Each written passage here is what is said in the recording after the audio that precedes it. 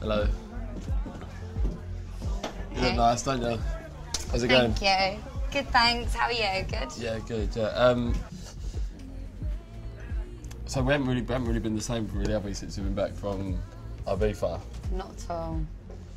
And I think, like, obviously the other day I said I was going to make more effort, and obviously I haven't really made much effort at all, have I, really? Yeah, pretty much.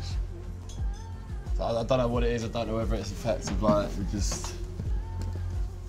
it was just holiday romance, or if it was, like, I don't know, we're at different stages in our lives, or...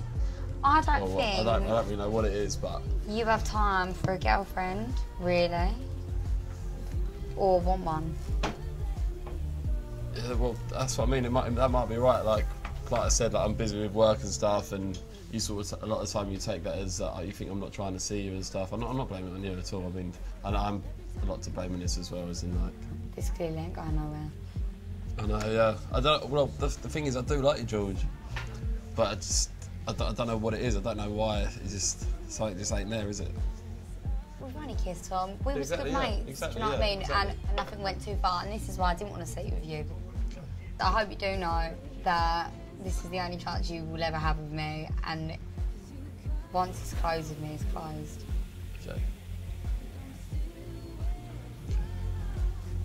It's your loss, not mine. We both knew this was going to happen, but we just had to talk it out. Yeah, and that was it. Right, anyway, I'm going to go home. Okay. So... See you later. Mwah.